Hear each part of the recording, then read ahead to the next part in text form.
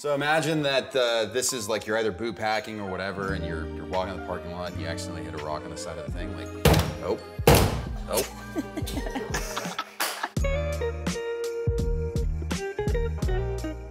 Hey Herd, Quiti here. I'm Kat. We're Gearheads here at Backcountry, and today we're gonna be talking about the top ski boots for the 23-24 season. We're gonna break them out into different categories and we'll timestamp them in the video, so feel free to jump ahead for whatever category interests you most. And we're gonna start with the men's alpine boot category. And this year we've got the Salomon S Pro Supra BOA 130 Grip Walk ski boot. The flagship new innovation that's coming out this year is they're adding BOA to boots.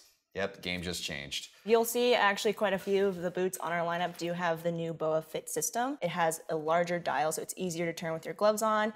It also has incremental adjustments, so you can turn it one direction to tighten it and the other direction to loosen it. And then you can still pull it out to just loosen the whole thing when you're ready to pull your foot out. It gives you a more uniform closure or fit. It's wrapping fully around the lower of your foot. That's gonna give you a tighter, higher performance feel. We should also mention the other really exciting thing about the BOA closure is that obviously sometimes you might be worried about busting through a buckle. Well, for these ones, if you manage to hit a rock or something, that whole dial is actually designed to fully pop off. Therefore, it prevents it from breaking. So if you accidentally hit the BOA against a rock and it cracks off like that, instead of the BOA buckle itself snapping and shattering into 1,000 pieces, the whole thing just gives way, and then you're able to actually just snap it right back on and you're good to go. It also allows it to be replaced if you do happen to really catastrophically crack this thing off. You're able to replace the BOA.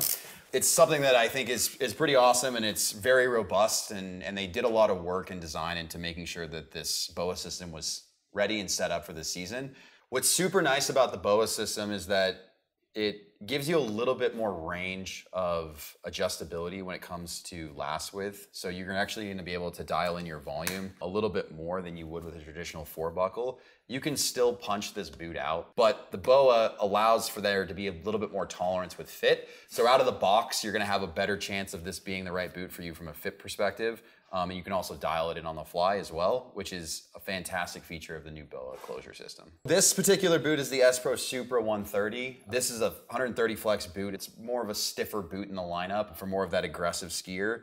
The Supra indicates that this is a 100 last, which is more of a medium to mid-size last. It's also comes standard with the HD custom liner, My XO Wrap 4D, which is a fantastic customizable liner. You can actually get this custom molded. You're gonna get this oversized power strap. It's the ratchet system. So you're gonna be able to get this sucker really tightened down, so you're gonna get all the performance that you want. This boot with the 130 Flex is gonna be for those hard chargers. It is an alpine downhill resort boot. I think that pretty much about wraps us up for the Salomon S Pro Supras. What do we got next? So we'll move into the men's freeride free tour category. And for this year, we've got the brand new Dynafit Tigard.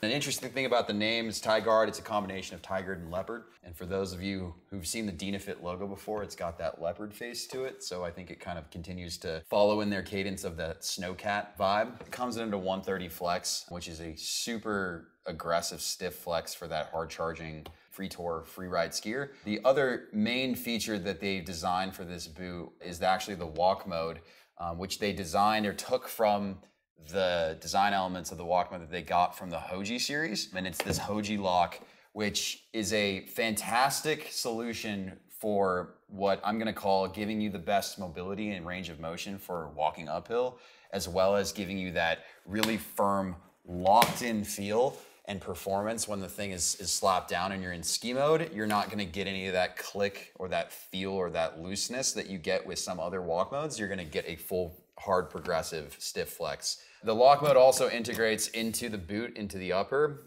via these cables. You're actually gonna get a full tightening when you lock this thing down. Not only are you locking the spine back into place, you're actually locking and wrapping up the whole entire boot into ski mode. The other thing is that also integrates with the power strap. So with one flip of the switch, when you're going into touring mode or into walk mode, the whole boot's loosened up. So it loosens up the buckles. You're gonna get a loosening up of the power strap. You're also gonna get 70 degrees range of motion, which is a crazy amount of range of motion for a touring boot in this caliber, in this class. So for a 130 flex and a hard charging, you're gonna get all the range of the motion of a ski mountaineering boot, but you're gonna get that stiffness and that hard charging flex that you're gonna get from like almost an alpine boot to some degree. I think this is cool. I like how convenient it is to kind of transition. So if you're doing some quick laps, you can do that really fast. Very different in many ways, but it kind of reminds me of the convenience of that BOA where you just kind of pop it, twist it, done. They just flip it up, flip it down, done. 100%. Anything that helps that rider improve their efficiencies in the backcountry allows, like you said, like you can do more laps, and it makes it simpler. You're gonna get tech toes and then tech inserts in the heel, so it can be used for both tech bindings. It also can be used in hybrid style bindings. It is grip walk, so it technically can be used in any grip walk compatible alpine bindings. So this is a boot that falls into kind of our hybrid free ride but free touring category. This boot has a pretty interesting pattern on its shell. Can you tell us about that material? This boot is made out of Gorillamid carbon. The lower is all Gorillamid. The upper is a combination of Gorillamid and carbon. Overall, the pattern, I think, does a couple of things. It just allows them, when they create the boot, to be able to get those materials kind of set in the way that they want them to. It looks really cool. And I'm sure it has some form of snow shedding. It's definitely not as like sticky looking. Which yeah, definitely. Kind of cool. It has that like kind of snakeskin feel to it. Yeah, having more facets for less things to hold on to. So we're gonna weigh this thing. Coming in at 1,680 grams. And this is the 28.5.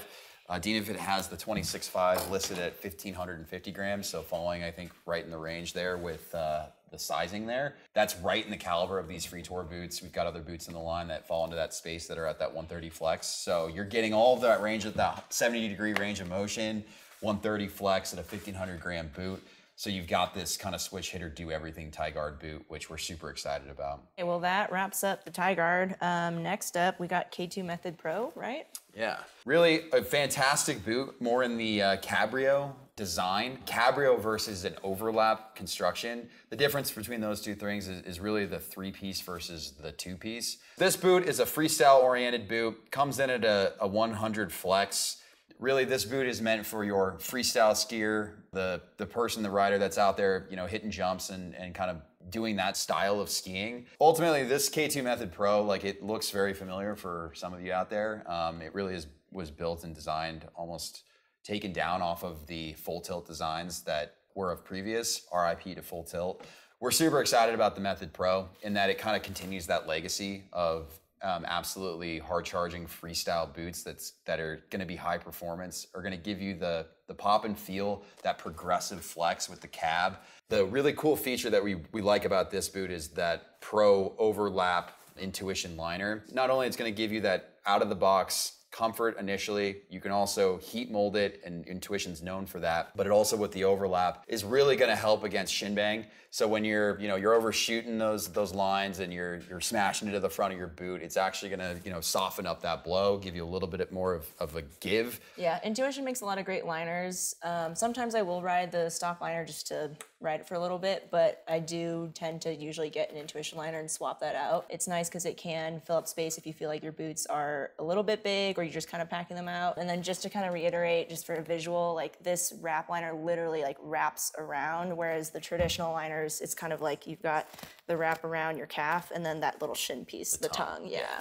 It comes with a pretty burly power strap that's going to allow you lock your foot into place. You've got the 3-buckle design, fairly simple, but a ton of variability here. You've got on the sort of ankle strap, it's going to pull all the way back from kind of the core part of your ankle. So when you ratchet that down, you're going to get that pull where it's going to pull your ankle down into the pocket of the boot, which ultimately helps prevent toe bang and shin bang. You're locked into the boot. That's the Method Pro from K2. The next boot we got is in the women's freeride category. This is the Salomon S Pro Supra 105. It does also come in a 95. It's pretty exciting. Both the women's lineups do have the BOA system that we showed earlier. The BOA Fit System is the same pretty much across all boots, so Don't really need to dive back into that one, but you know, we've talked about the convenience about that fine-tuned adjustment of that dial. You can really just click that back and forth both directions and then pull it out to just release the whole cable like that. This boot also does have a more interesting power spine. It's got 2 positions for flex. It's got direct and progressive. This boot is 100mm last, so it is going to be kind of more for that regular width foot. This boot is pretty similar to the men's. There's a few differences. The liner's the same, but it's got this nice soft microfiber. It gives you a little more style and more cush, which I like. And then the last difference really is this power strap. It's still kind of that burlier power strap, but doesn't have that cam in the back over here. Well, that's the Salomon S Pro Supra. Next, we have the Atomic Hawx Ultra XDD. So this is the boot we have for the women's free ride, free tour lineup. It is a hybrid touring boot. This is the same boot that I have, minus the BOA system. I have a couple years old boot. I love it for a few different reasons. This boot has a narrow last. It's 98mm, which is great if you have a narrow foot like I do. This thing's like the only boot I've found that really fits my foot. So I love that. These buckles are pretty standard, just like you've seen before. They've got the micro adjustment for twisting right here. The only difference really is just this metal piece right here. This basically allows you to change your boots without your buckles like flying all over the place, just kind of getting caught on things. So it's nice just keeping it a little bit more contained.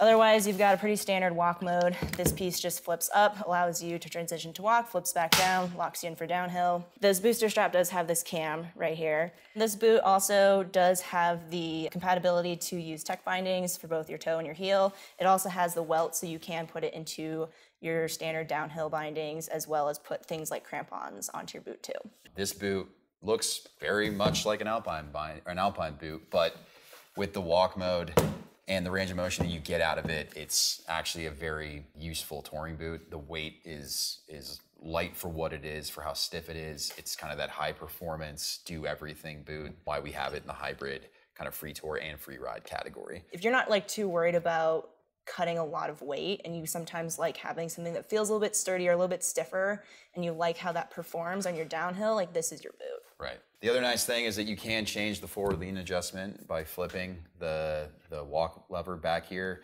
by moving it up and down. So you can go from 13 to 15 to 17 degrees of forward lean, which is just a great adjustability.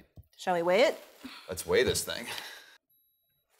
All right, so it comes in at 1,550 grams, and this boot is a size 24.5. So a women's 24.5 at 1,550, pretty solid. At a 22.5 or 23.5, you're gonna be sub 1,500 grams, which is right in that sweet spot for that hybrid boot. So not too heavy to go uphill in, but not too light where you're feeling like you're losing any performance on the down. Okay, well that about wraps us up for the top boots of the 23-24 season. If you like this video, please like, comment, and subscribe. If you wanna see us ride any of these boots out in the wild, throw a comment below about what boot you want us to test out and we'll go do it. If you guys have any questions, please reach out to a Gearhead and we'll see you guys out there. See ya.